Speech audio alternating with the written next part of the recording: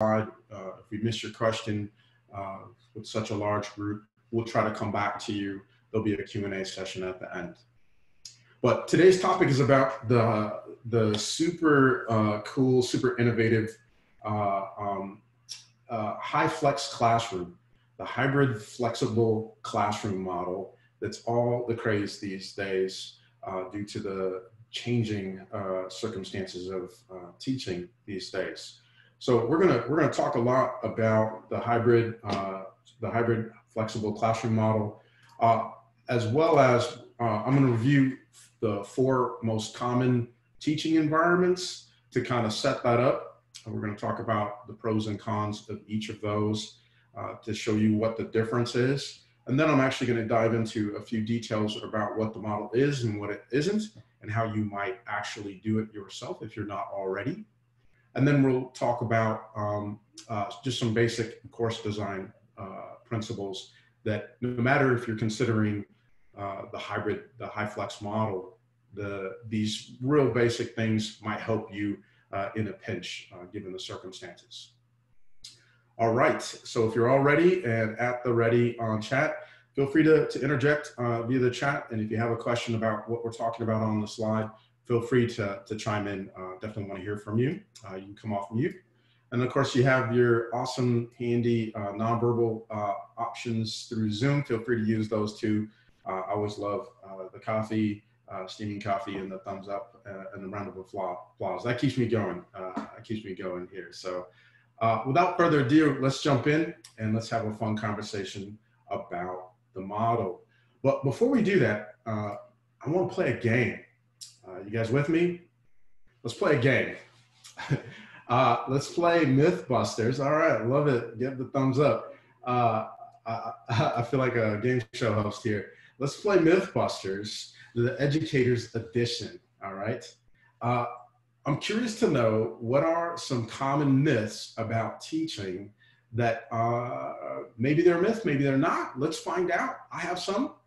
Maybe in the chat you want to put some myths that are on your mind, some things that you're like, hey, is this a thing or not? Let's talk about it. But I have a few, and I'll cover them. Feel free to weigh in. The options are busted or confirmed or plausible, right? Those are the options for those of you who watched that show, Mythbusters. No longer on, but it's a great show. All right, so the first one, are you ready? All right, so the first consideration is about true-false questions. So are true-false questions an effective way to measure learning? What do you guys think? Busted, confirmed, plausible. What do y'all think? I know some of you out there are using multiple choice in this pandemic, teaching, using exams, doing all that stuff online. What do y'all think? Yeah, look at that. This was awesome. My chat just blew up. That's awesome. That is awesome. All right. Some great comments here. All right, flip classroom. Awesome. So so we got some busted, we got some plausible. Okay. We got false. Okay.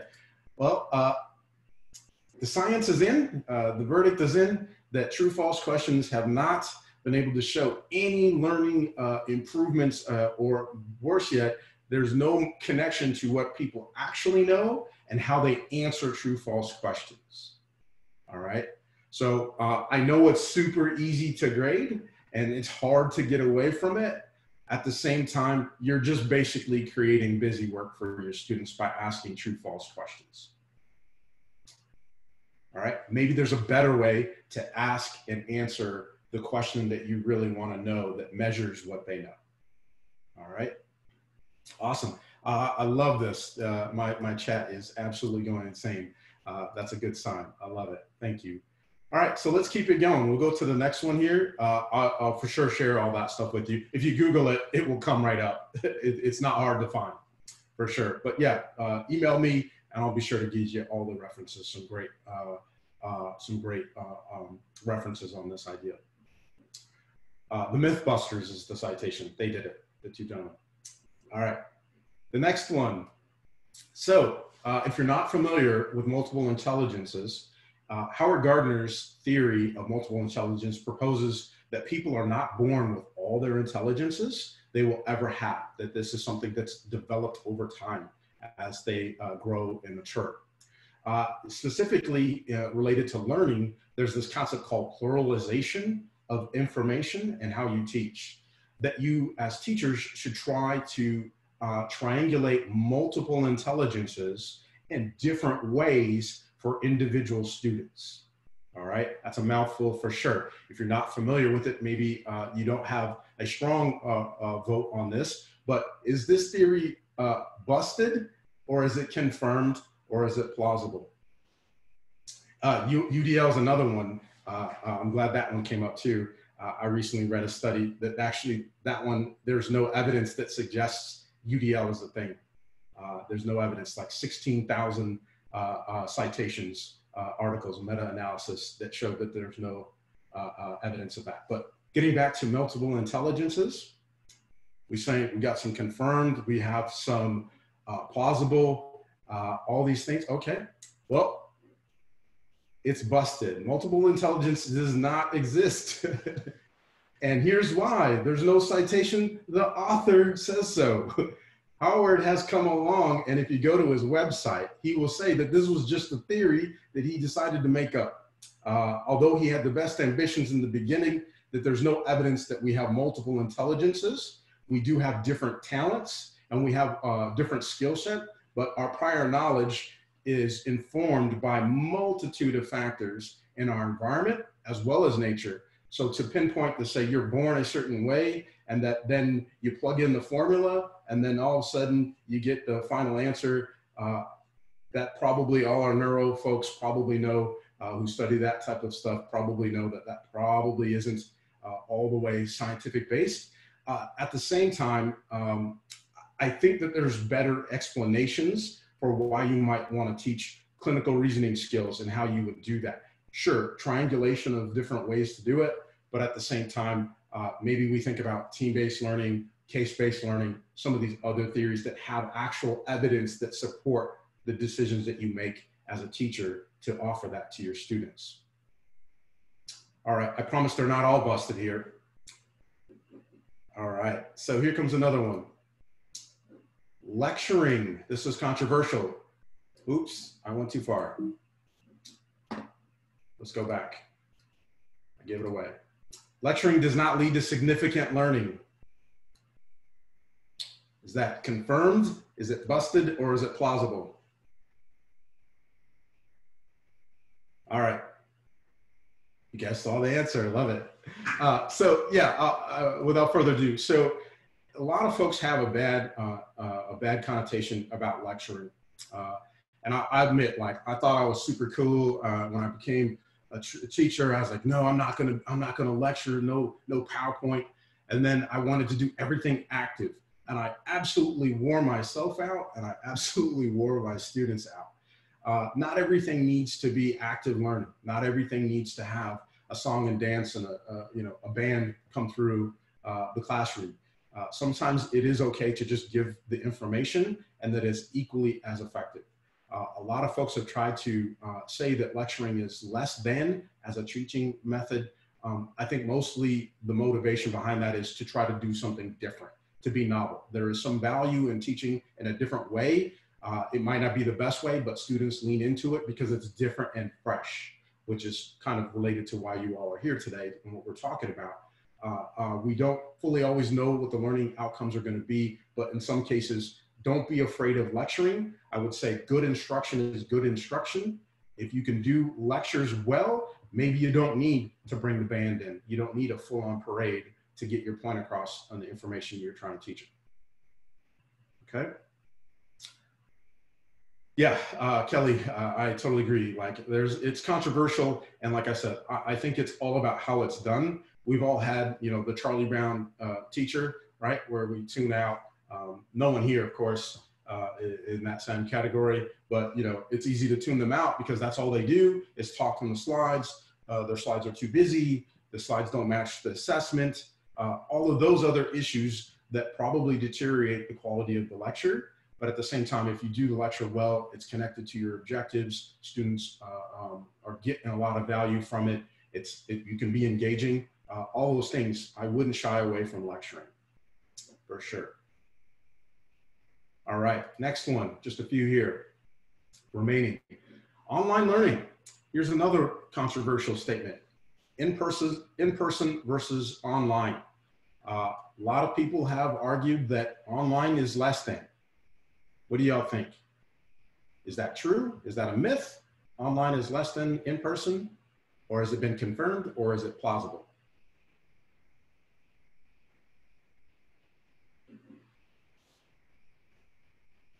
All right, confirmed, busted, learn as much. Yep, good point, Dr. Bennett, for sure. Myth, okay, all right, false, all right. Well, this is, I think this is a mixed bag. I think the answer is kind of a mixed bag. Until now, up until the pandemic, I would say that the majority of the literature suggests that in-person is better than online. My personal feelings, and this is just my personal opinion, I feel like there has been not the need, in-person has been done more, so maybe we say we're just better at it because we do it more. That could be part of the explanation. Two is the technology isn't where it is today. Due to the pandemic, here we are, and we have some amazing tools with a lot of stability. The internet has never been more reliable in human history than it is today. So all of these things might be offering the opportunity for online learning to catch up, right?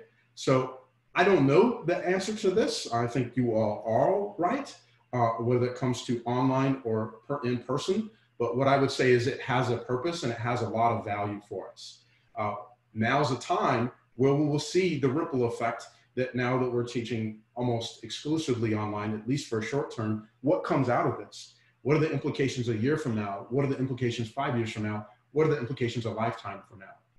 This is what I'm excited about to learn about this idea of online learning. All right, here we go. All right, just two more. All right, students are either auditory, visual, or kinesthetic learners. Busted, plausible, or confirmed? Hello. Al. No, preferences are not exclusive. Yeah, I'm so glad to see this. Keep going, keep chiming in. Yeah, this is totally busted. So, and this is how I put it in terms that I can comprehend is when I learn and when I've ever learned, I would say that there are predominant senses that we use as humans. A lot of our lectures, a lot of our course activities are based on sight and sound, for sure. A little bit of writing, which could be connected to the kinesthetic. And then of course we have lab-based classes that are kinesthetic, so on and so forth. And then there's other theories, you know, of course we have taste and smell, and then embodied cognition, meaning how our brain is connected to our body, physical movement. But never ever would I say that I've only learned something through my ears. If you think about it, that's probably not reasonable, right? That's not what's happening. We might only be focusing on that. For what it's worth, we might be listening to a book on tape. So that's all that's available to us while we're learning. So instead, I think there's some better explanations out there for us that would explain how people learn. If you remember way back when, in February, we did a session on collaboration, and we talked about this instrument that identified learning preferences, how humans consume information, and how that can lead to how we learn, that then can inform how we collaborate ultimately. That's called the Let Me Learn Learning Connections Inventory. Most of you see some familiar faces here, some familiar names. A lot of you took that instrument, and we had some great discussions back in February and March about that. Let me know if you need to know more about it. We'll post the link here in the chat, how to read up more on that. And there are others out there, but when it comes to learning, I think it might be a better way to help understand our learners, our students. All right, awesome. All right, one more. Yeah, absolutely. Some great points here for sure. Yep, absolutely. And it's funny how I'm gonna bring that up again about the difficulty of learning online. All right, so last Mythbusters round here. Let's see who can get this right. The high flex teaching approach is difficult to implement in your class. What do y'all think about that? So some of you may never have heard this term before and just decided to come hang out with us for whatever reason. I wish I could offer you coffee as a incentive. But in the meantime, some of you know what it is, and some of you are curious to learn more about it. What do you think? What do you think? Here's a new innovative teaching approach. Can you do it in your own class? Hope it's going to be true. Okay. I mean, it's, you hope it's not difficult. Yeah. Plausible. Okay. Anna says that. So the jury's out, I would say. Let's talk about it. This should segue into our conversation about it more. And maybe at the end, you'll tell me if it's plausible, confirmed, or busted. All right. All right. Here we go. Feel free to put your questions in the chat. And thank you for humoring me. Hopefully that was fun to talk about some of these myths related to teaching. All right, so the hybrid model. I'm gonna set this up, but before I get into the nitty gritty of what the hybrid, the high flex model is, but what I really want to impress upon you at this day and age is it might be a viable solution for you, given your current circumstances of how you're teaching your classes. We don't know that. I don't know that fully. I'm going to give you some information to help you make that decision. But more importantly, I think this is an opportunity to be innovative. The high flex model, I could not find who yet was the first person to use that term. But to me, it was like, boom, it really resonated with me, different than other teaching approaches. And I was really curious to learn more about this. And there are some different schools, and in fact, med schools that are using this approach as a school, as a department. And the feedback and the actual application, the information is still rolling in. There's still some things that need to be worked out. But I think we're starting to get a clear sense of how, when, and why to use it, which I'll cover here in a few slides. All right. So the reason why I wanted to talk to you all about it, especially this semester, is because I think it's going to give you some flexibility. I think it's a possibility for you to innovate on what you're currently doing in a way that's going to lead to real significant learning in your classes.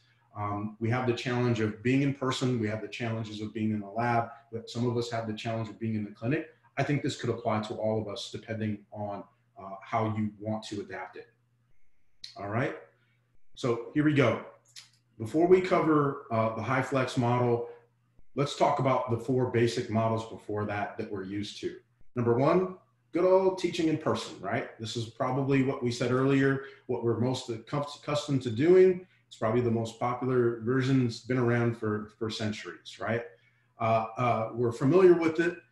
It provides dedicated time for both the instructor and the student. It protects our time. And then I think one of the advantages, at least now, that we're missing is that nonverbal communication, right? We're able to see when our students are getting things. They're able to see us when we get excited or not excited about something, right? That isn't necessarily attached to a word. It's more a feeling. And that helps with the learning process. We definitely know that. People are more likely to feel a part of the community. They feel connected not only to you as the teacher, but from teacher to teacher, if you have lab assistants, those type of things. And then you create a community, 3rd year, dentistry, those students kind of now, and we're the allied health, we're the OT department, and we're all together and we're in that. So it helps create that connection between groups of people. And we know that when people feel a belonging to something, they're more likely to go with and work hard to be a part of that group. But there are issues, there are limitations with teaching in person. Not that I need to explain this to you all, but you got to get there. Some of us have commutes, and you're limited to what's in the room. We have some amazing facilities here at ATSU, some awesome equipment. The labs are well equipped for sure, but at the same time, that's what you have. And sometimes that you're like, I wish I had this, and that would help. Or I wish I was in that classroom because that classroom has X.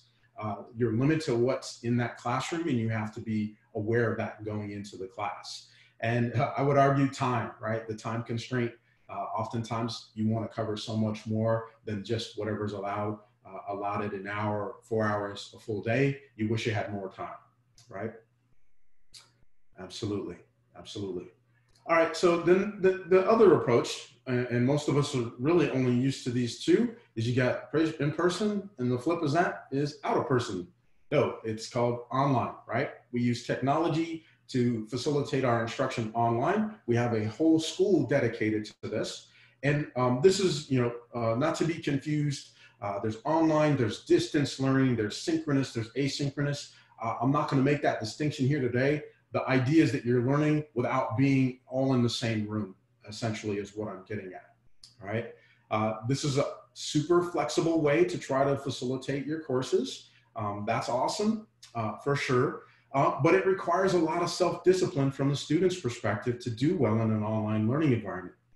That's back to what Hal's comment was, is, I prefer in person. It holds me accountable. I can see what's going on in the room. I know that I have to block out my time. I leave there, I come up with a system, I do my homework, I turn it in. Those type of things are all considerations that you have to be mindful of in an online teaching environment.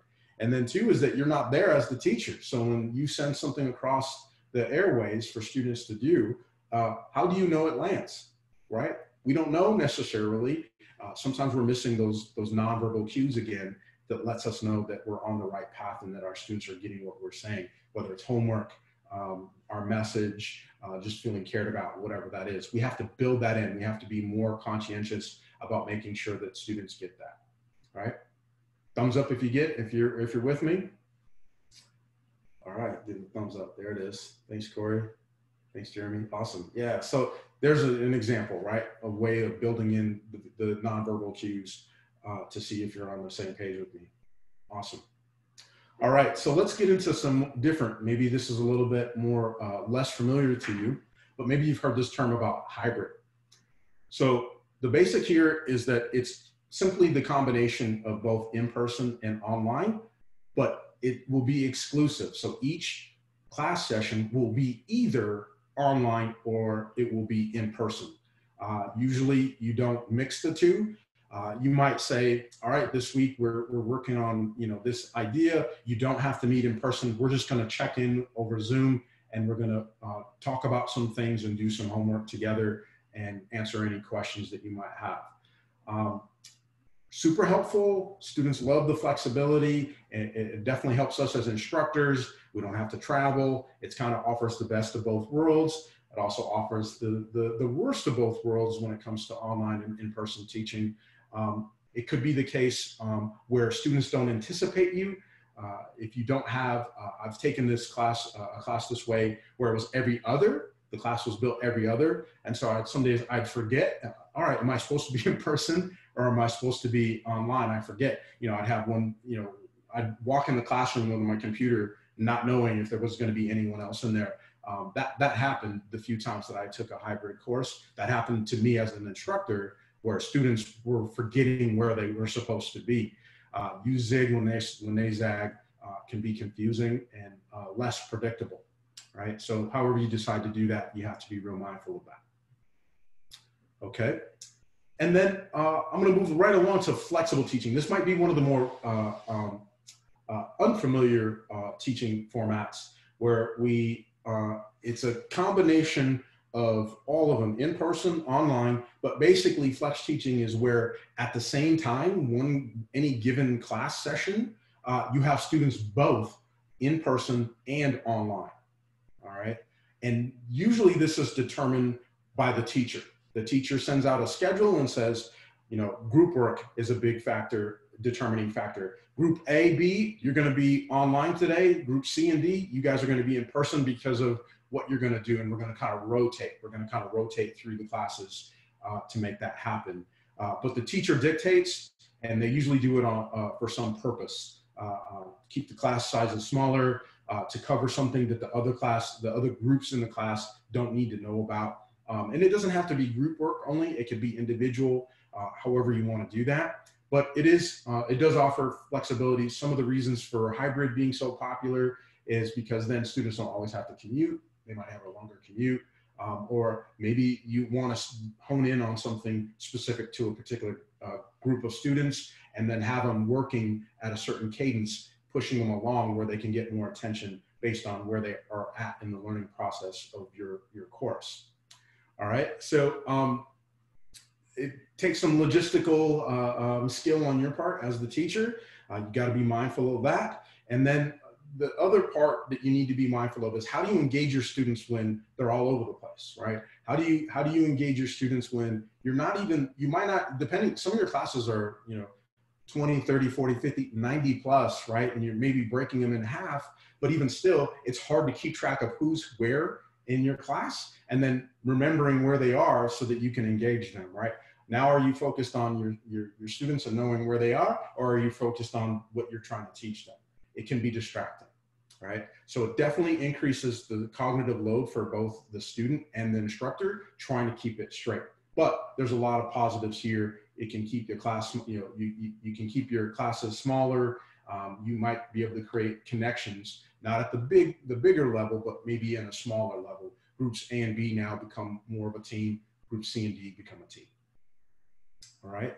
Any questions on that? I'll pause here to see if there's any questions about flexible teaching. Feel free to come off of mute or post them in the chat, and I'll try to address them for you. Quincy, we have one question. One person asked, do you need 2 people to facilitate flexible teaching? That's a good question. I don't think so. I don't think it's a requirement. And I'm going to talk about that in the later slides before I wrap up about strategically how you can make that come to be. My suggestion is build your course one way. And what I would say, build it for the online format. Build it that way with the idea that you're going to enhance your instruction by also having it in person. So the in-person part is the bonus. Build your course bulletproof for online, and then offer the in-person and online, make those assignments. And I think it will reduce the need to have multiple instructors helping you keep track of that. A lot of you don't have that option. I know I would take it if somebody said, hey, Quincy, you could teach this class in a flexible model and I'll give you help. Sure, that would easily be helpful, but I would say I think it can be done without punishment. If you think about it in terms of approaching it from an online, my class is online, oh, and bonus, I'm gonna offer it in person too. Great question. All right, so Laura, I can see this working well with classes that require labs. Yes, absolutely, absolutely. Giving them options, for sure. Focusing on, okay, this is your mission. These are your milestones. These are your assignments to accomplish. How I'm gonna put people in particular cadence. Today you're in person, tomorrow you're online, so on and so forth. I could see that being a win. I think it'd be motivating too. I think that could be motivating too for the students. It gives them, they feel like, wow, teachers care. This is cool. They're giving us some relief here. That's awesome. Okay, great questions. Keep them coming. I'm gonna jump into talking specifically now in comparison, the HighFlex model. So as you might imagine, it really is just a combination of those 4 options with one differentiation, which is instead of you determining who is online and who's in person, it is the student who gets to choose who's online, who's in person. The student gets to choose where and when, where they participate in the class sessions. You offer all options and they choose, okay? That's a pretty radical concept. I could see some stares here to Zoom. I get it. It is different. But like I said, yeah, I get some thumbs up. Lisa, thank you. Yeah, it's kind of cool. It's kind of a cool concept. Here's why you might consider it. And I hope that you all chime in on, like Laura did, and when and why it would be appropriate. But I would say that students, as we get older, as we mature, what is the thing? There's 2 things that I think are safe to say about humans. Our learning needs become more individualized, right? What I need when I was 6 is different than it is today, which is 26. I'm not 26, for those of you not laughing. I'm 29. So the older we get, the more unique our learning needs become. What helps offset that is what? Autonomy. what do we all want in our jobs? What do we all want in our lives? We want the freedom to be able to make the decision that's best for us, right? I think that what we're seeing in the literature, and it's not really literature yet, it's more or less blog posts and reports and feelings and thoughts, opinion pieces at this point when it comes to high flex. The evidence isn't streaming in just yet. But I would say that the responses to people who have tried this in a real way is students will respond positively to you if you make this effort. They appreciate the effort. They will try to meet you in places, in ways that you are not probably going to be used to. They feel like they're adults, right? We've heard that before. Many of us have said that before to our students. I'll treat you like the adults you are, right? You all have mortgages and families and stuff like that. Great. When that happens, maybe you can attest to that. They will meet you where you are. They will try to accommodate you. They love that ability to make decisions for themselves. Now, the drawback for you is that now you have to account for that. This goes back to what we were saying about the flexible component, where you don't know who's where and who's showing up to what. That is a drawback, but I think it can help when it comes to changing learning outcomes, getting them to lean into it for sure. And here's another bonus part, and this is what sticks out to me in the reading about who's doing this and what their reactions are. I'm pulling at the threads to kind of come up with themes. Accountability. All right. I hope that really resonates with you right here, right now, is because when a student makes a choice and it doesn't work out in their own favor, this will empower you. It will help build in accountability. If it doesn't work, or hey, I don't learn well this way. I'm an auditory learner, right? Good luck with that conversation. In the meantime, all you have to say is, you made the choice. All offers were on the table. This was your decision, right?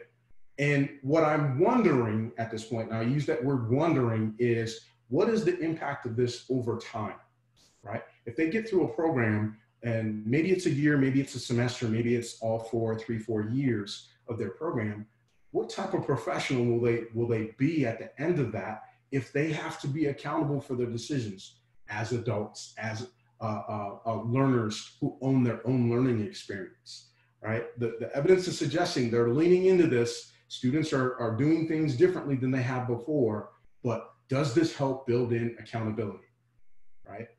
I think it's in there in the CPAs. I think it's in there. I think it's in what we want to do as educators. I think we want our students to feel accountable. We know that leads to better learning experiences, better learning outcomes, and it builds a more employable student perhaps.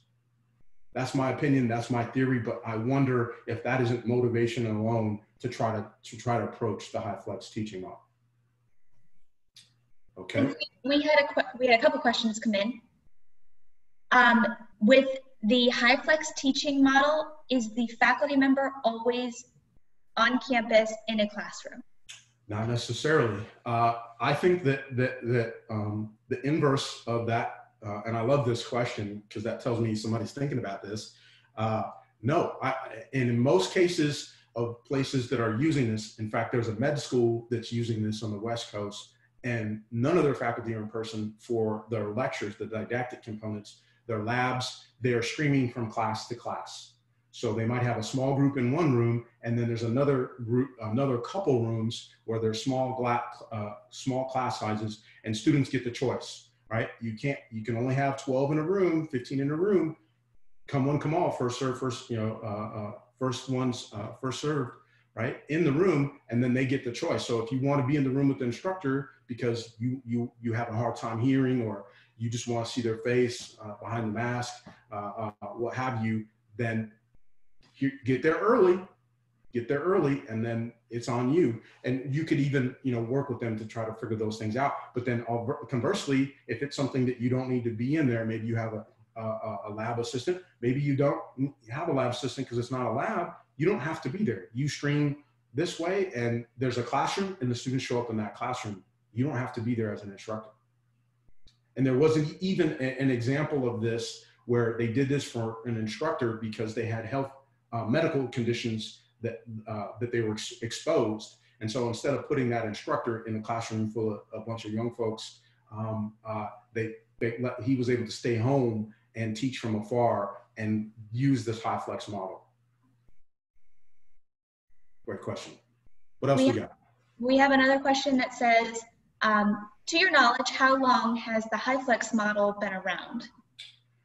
Oh, I'm not sure. I didn't check the dates. I'll study that question and see if I can get back to you on that. I would say that the pandemic, when the stay-at-home orders, arrived, I think that's when, maybe the smoke started, and then when it really became a thing, a rage, was when people were saying, all right, we have to figure out a way to get back into campus. I think that's when superintendents and principals and provosts and the like were making those type of decisions, from K-12 to higher ed to graduate, postgraduate even. People were starting to think about that. I personally had not heard of this ever until the last 6 months, and was really keen to see if is this a thing or is it really working? And it sounds, by most accounts, the deeper I dig, people are buying into it. It's working so far. Yeah, if it's the COVID model, you wonder. I like high flex better, but yeah, there's probably a saying somewhere that one of you probably could come up with, but like the mother of all inventions, right? Finish the story there. Like, here we have a reason, and then people get creative and come up with a solution. And 5 years from now, this might be all we're doing. Yeah, yes, Monica is correct. I've seen a couple on the West Coast that are using the high flex model. All right, great. All right, just getting caught up here on the comments. All right, so I think you get it. I think you get what the high flex model is. I'll just reiterate that ultimately it's kind of the best of all the four typical class models for teaching, with the exception that instead of the teacher dictating, the student dictates. The student gets to, and I hate to use that word, they don't dictate anything, they get the choice, they get autonomy. And there's reasons that you would consider that.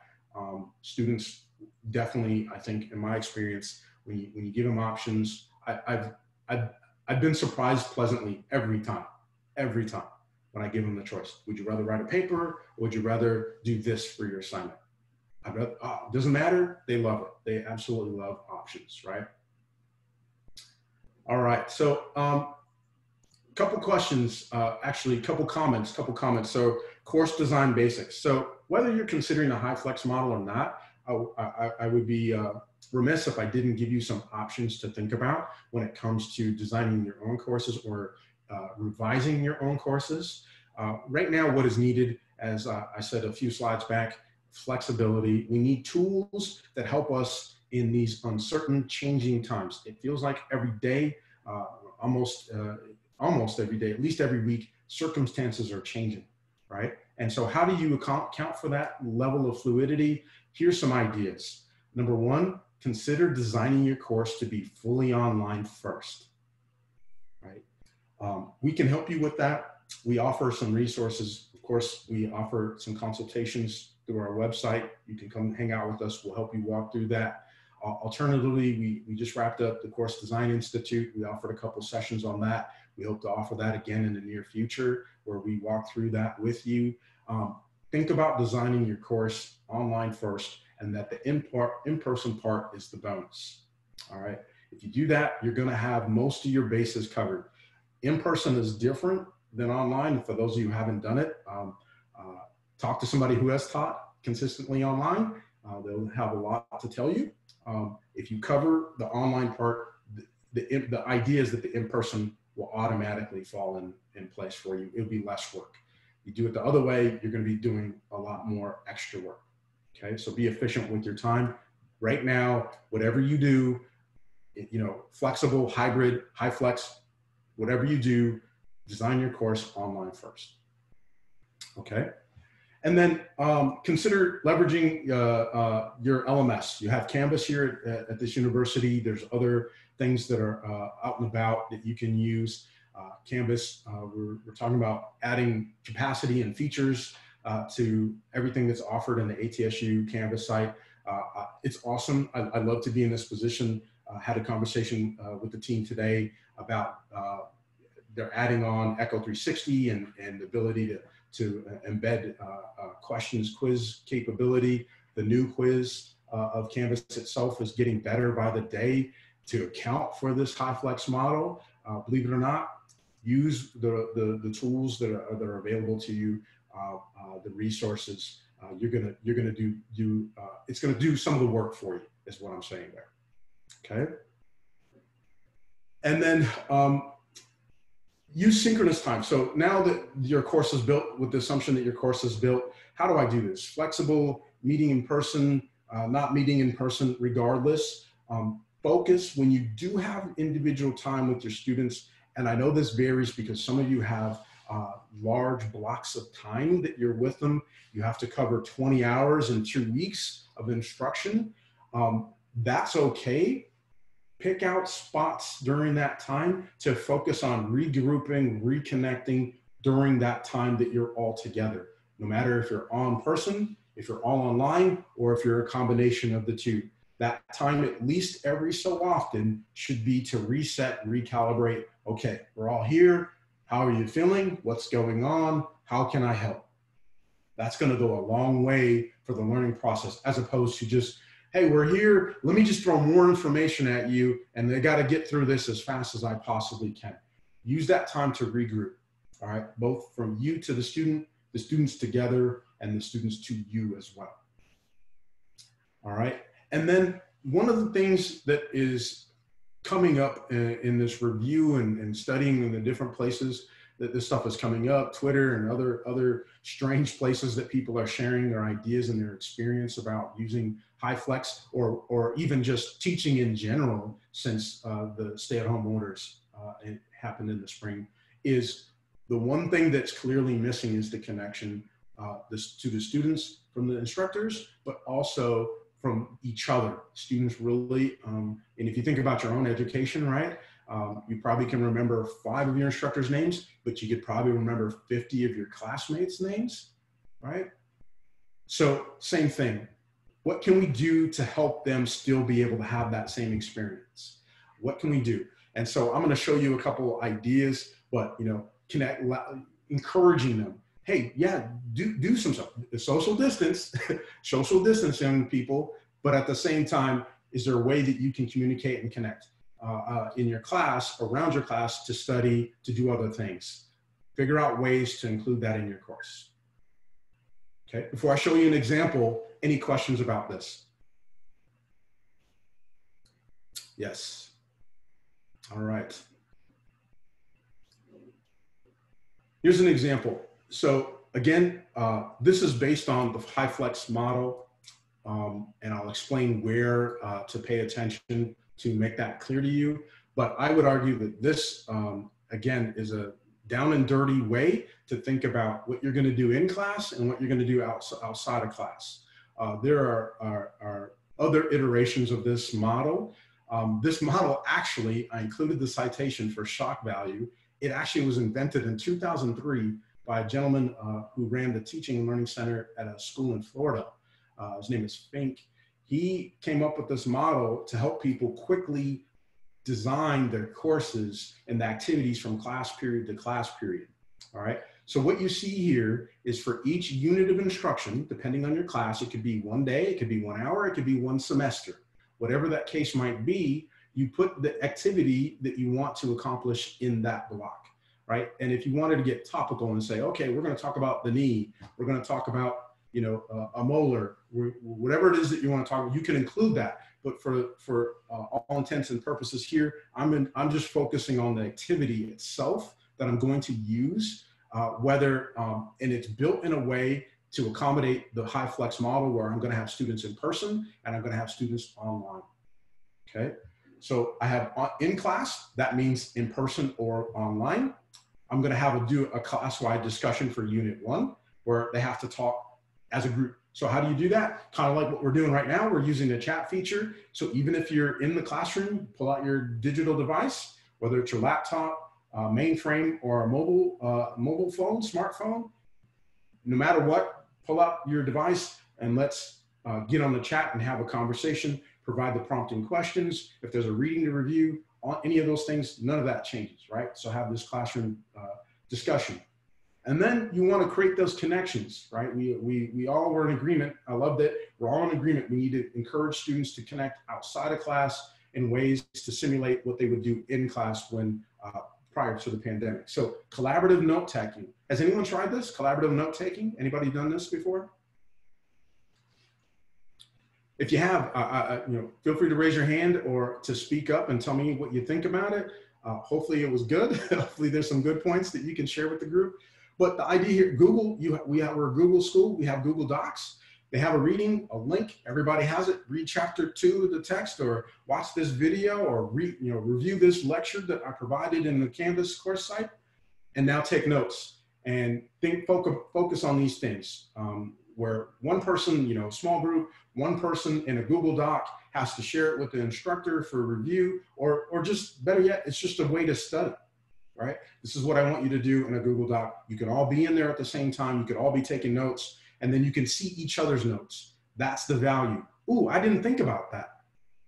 Melanie made a comment about what the instructor said about this idea. I didn't even think about that. Let me make sure that I highlight that. I need to bold that. So when I go to study for the exam, that I'm aware of that. All right, so check out collaborative note-taking.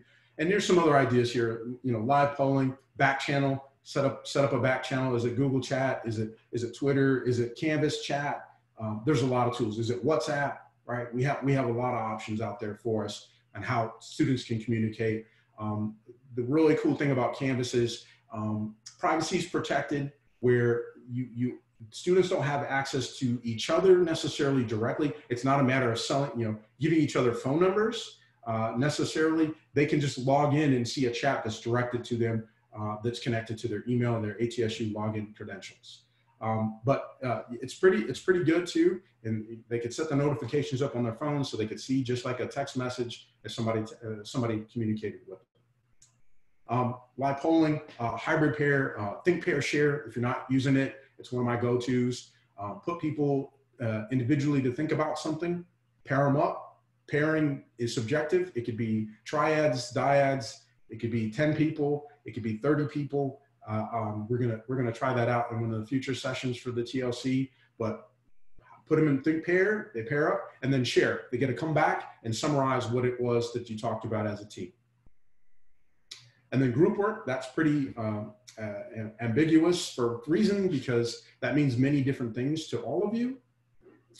And then we have,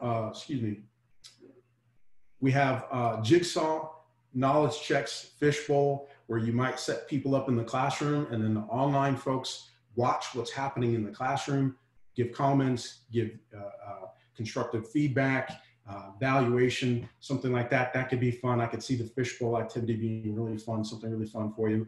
And then digital gallery walk. It's real popular in person. You put flip charts all over the room. You have people do stuff. You set up stations, kind of like an OSCE. But in this case, if they're online, there's something that they have to review online and leave a comment. Again, you could use Google Slides. You could use Google. You could use all sorts of things to allow people to do that. Okay, that's quite a bit I threw at you there. So this is an example of how you can execute the HyFlex model and how you can customize your class to work for a HyFlex model. But again, I think this works for anything that you would do in person, online, hybrid, flexible, or HyFlex. Any questions? Feel free to come off mute. All right, I'm gonna power through here in just a few minutes. Zoom polls is awesome. Padlet, yes, that's a great one. There it is. Yes, absolutely. Great suggestion.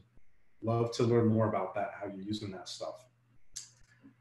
So final thoughts here before I wrap up and open it up fully. Thank you very much. honestly, what I really want to take away from this, now that you have a little bit of knowledge and it's very little about HyFlex and how it might be used, how you might use it, I think this is an awesome opportunity to be innovative. We have a chance to do something that not everyone is doing. It's a differentiator for us potentially. And the learning potential is pretty dramatic. There's a lot of signs and symptoms that tell us that if we do this, students might learn something in a new way that might help deepen that learning outcomes that we desire, right? So why wouldn't we consider ways to do that, right? We're all working feverishly to do it. You might as well get credit for it, is what I'm saying, right? Your students, you know, give them the option. Of course, we don't want them to opt out of coming to class, but we want to give them the option to make a choice online, in person. They get to feel autonomy, and they tend to take more accountability. They lean into it. They show up for you in ways that maybe in this time when we're all spread a little bit thin, maybe they appreciate, hey, my instructor is trying to do something to accommodate me in ways that nobody else is. I hadn't seen before. It's novel, all those things. This is an opportunity to inform the world about how we can do things differently. It's an opportunity. Besides that, it solves a problem potentially with things being so uncertain. What happens tomorrow if your student gets sick? What happens tomorrow if you have somebody with a medical condition? What happens tomorrow if you need, we have another order comes out, right? I'm really putting all my positive thoughts that none of those things are on the table and that they happen, but are you prepared if that does?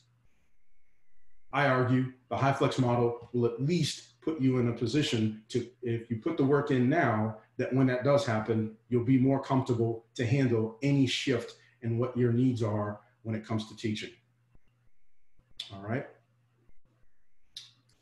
And then I'm going to say design your class to be all online first. I mentioned that. I think that takes some of the sting away. If you have that done well, the in-person thing will fall into place.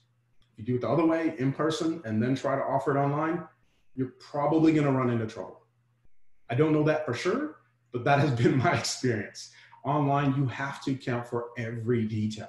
In person, there are things that come to mind that I'm like, oh yeah, and you can just look around the room and you can figure it out and you can offer that. And then lastly here, account for different ways that people learn. HyFlex model does that like nobody's business. That's one of the benefits of it. And what do I mean by that? Be centered, learner, student centered, as opposed to put the focus of your ambition on the student, on the learner, and what their needs are. For instance, when the student hands in an assignment, whether it's digitally or in person, ask them what kind of feedback do they like? What kind of feedback do you think resonates with you? Ask them that question and watch what happens, right? They're going to tell you something. Again, back to accountability. And if I give them that feedback and it's not what they wanted or they didn't like it, guess what? You asked for it. I'm only delivering what you asked for. So I think that helps build trust. It helps build accountability. It helps put the focus on the student. And then I would say, you know, of course, leverage your resources. It wouldn't be a TLC presentation if I didn't tell you what the TLC offers. We have a brand new shiny website. Please check it out, TLC at atsu.edu. We have all sorts of resources out there for you. You can schedule a consultation. We can come talk to you. You can come talk to us, and we can talk about ways that you might implement any one of these things that is interesting to you. All right. We will be there that fits your schedule. All right, so questions, comments as we wrap up. Thank you for those who have to drop. Thank you. Thanks for being with us. We're gonna hang out here to answer your questions for those of you who can. Thank you. I see the applause. I appreciate that.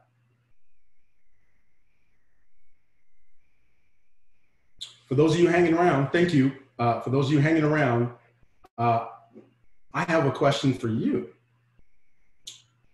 So what are the challenges, would you say, what are the challenges that exist to adapting and innovative teaching practices? Why is it so hard to spread innovative teaching practices, would you say? And you feel free to come off mute. It's a smaller group now. Momentum. I'll chime in there. Oh, Corey, go ahead. Sorry. Momentum is a challenge.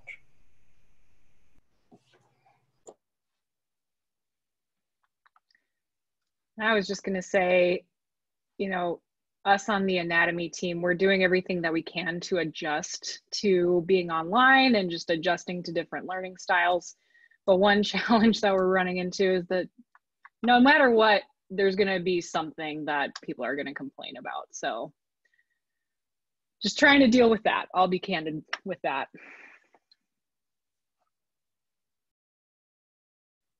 You're on mute, Quincy.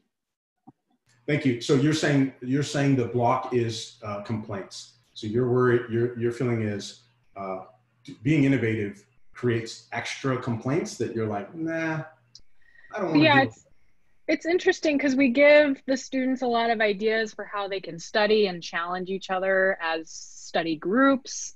But then they'll kind of come back and say, hey, can you just list this all out in a table for me? Or can you just draw this out? Like, we do a lot of that already. And so we're trying to provide examples for how we can get people to study effectively. And that just kind of, I mean, for the most part, it works well, but then there's always students that just want more and want to be spoon-fed.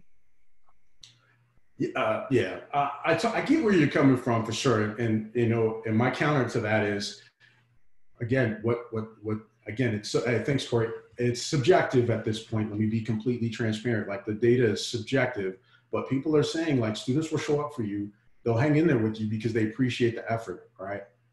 You know, you have a bad customer service experience. That's the only thing I can think of as an analogy. But if they're trying to remedy the problem, right? You can't get mad. I mean, some people do, but it's hard to get mad at somebody and they're like, look, I'm gonna take care of the bill.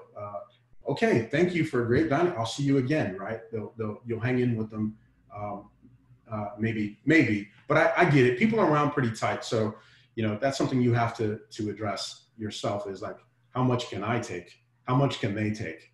I can't take too many complaints. You know, I'm not customer service today.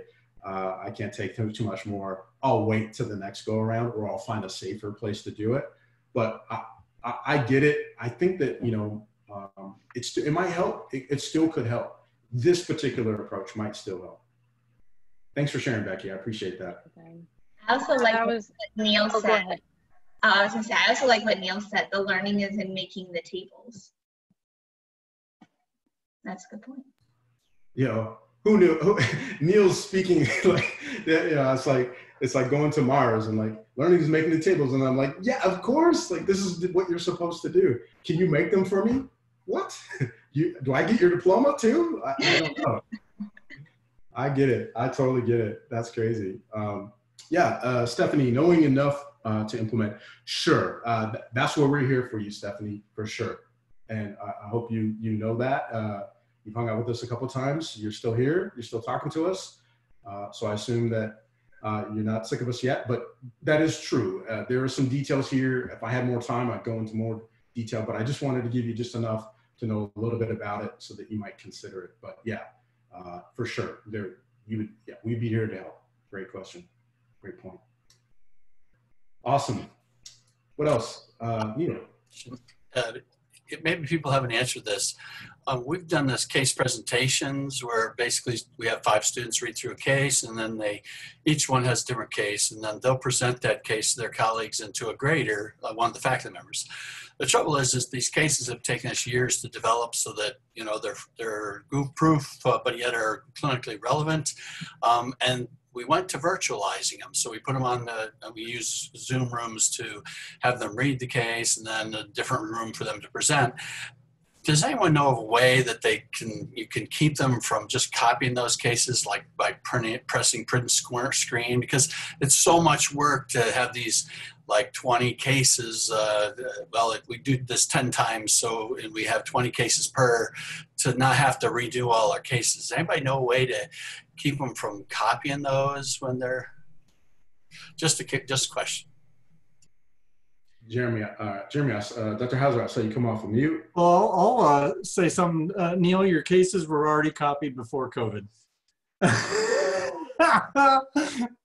That, you know, that's what students do, right? They're the masters of shortcut. So all I was going to say relative to your question was what keeps me, because I've been doing this model. We did a similar version of it back in 1999. This is not, to me, isn't new.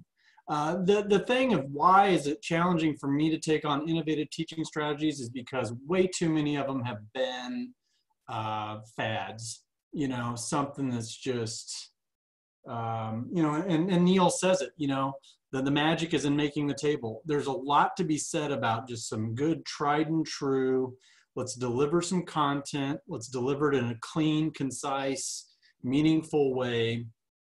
And the students have to grind a little bit. And that table making is the grind. And since I've been at KCOM, I've never taught the class the same way twice. I mean, the general infrastructure is always the same, but there's always tweaks.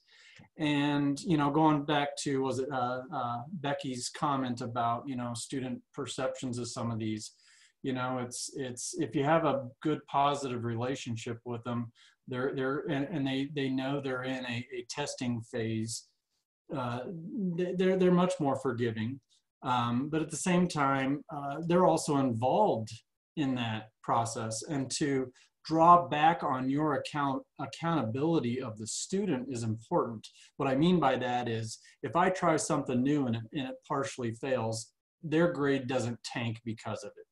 You know, and it's like, you know what, I'm going to take on some of the ownership of that. You're going to take on some of it because it didn't fail just because the method was bad. It was also a performance of the student. So you both kind of eat it a little bit. So those are just a few of my thoughts. But my biggest challenge is I'm not going to be quick to jump into something because I know the tried and true works for what I do. And it's going to take a lot to tell me to go away from that. So, you know, I can't agree more than with the words you just said. You know, we don't need to do stuff just to be doing it. And Neil, I want to get back to your question too, but I appreciate Jeremy you sharing that, because good instruction is good instruction. If it's on a napkin, a bar napkin, or you know the largest side of the building, a broad side of a barn, like it will work if it's well designed and well connected. And you just spoke like a battle-tested, brave educator, seasoned educator, and how you approach that. There are a lot of fads out there. I'm staying away from those things too. I try to offer things that have some hint of evidence behind them, and at the same time that pose a solution to something that we're hearing a lot of. Maybe not totally relevant for what you're doing, Jeremy, and it sounds like you've tried it before, but I think that there's some folks that definitely would benefit from it if we could figure out a way to build momentum for them, allow them to come in and do that. But no, great point. Yeah, and don't take my comments as Not me at all. bashing this. I was not I don't think saying so. that. I see value in what people do with these methods. No, I appreciate that sensitivity, but I didn't take it that way and return the sentiment. Tried and true instruction is tried and true, right? And if it works, it works. That's what I always say. That was the whole point of the lecture as a myth, right? Some people say, oh, it's the worst thing ever. You don't need to do cartwheels to show them a procedure, right? You don't need to do that all the time. But no, Neil, so low tech solution, and you know, Chegg, I don't know if you've heard of Chegg, C-H-E-G-G, Patrick. So it's controversial, but basically it's not a solution. You don't need a pen, I promise you, but it's the solution of people stealing. It's created a community where if you have a math problem, you submit it to Chegg and it will solve the problem for you. It'll give you the answer, right? And now they've switched it to now it's like math departments are buying it to grade because it's just that pervasive. If you can't beat them, join them. The low tech solution for you, Neil, is learning contracts. write up a contract and say, I will not steal this. Now, come on, Quincy, I know you're saying I'm not the last Boy Scout, I promise, but I think that it's shown to deter behavior. When people put their name to something, and you're talking about medical professionals that are striving for a high standard, I think you can hold them accountable with something as simple as a PDF and say, hey, sign this. Like we have put it, I get it. I feel the pain. You spend so much time on those cases and then they're screenshotting it, which isn't fair. Alternatively, there is a couple tech solutions. I'm not sure, but we can talk to Dean and ITS and AT about Respondus. It will lock the browser down where they can't do stuff without you knowing. And then there's a third-party software out there that will notify you when they take the screenshot. It's a third party. I'm sure it's some hack, some 15-year-old built it, but it will send you a signal and it will say, oh, somebody just screenshotted what you're doing right now. So email me and we can dig into this together. Otherwise, Dean is not too far from you. Dean has a team on this. He could probably get you the answer faster. Yeah, that's true. Cell phones. So that's why I said, like, best laid plans, contract, maybe that will work, and some smaller things. That's what Chegg came from. Chegg was, it's a phone app that was taking pictures of the formula. Neil. My daughter is a lawyer, and she went to law school, and oftentimes we make fun of lawyers, how they sort of are underhanded and do kind of things. And they did do they did require them to sign a learning contract, and the students had take-home exams, and they turned each other in if people were cheating. And they were more honest about it than our med students seem to be. So I think maybe we'll try that learning contract, just good old-fashioned. They made the law students in William and Mary, where she went to law school, sign this contract that if they broke it, they could be dismissed from school. And if you didn't turn someone in that you knew was cheating, you were just as liable for dismissal from school. So I'll try it. Thank you. That's a great idea. And Kelly Glazer, Dr. Glazer in Soma, she has a draft of a learning contract. You might reach out to her, say, Quincy sent you. Oh, you know Kelly. What am I saying? You know Kelly. Reach out to Kelly and say, can I get a draft Quincy sent me to you? I bet she can share it with you. Awesome. Yeah, honor code Vanderbilt, Duke. Yep. At culture. Absolutely. Setting the culture. So thank you for humoring me with this question. Thank you for the extra time. I guess what I really want to make the point, kind of tongue in cheek here, but I think we can do it.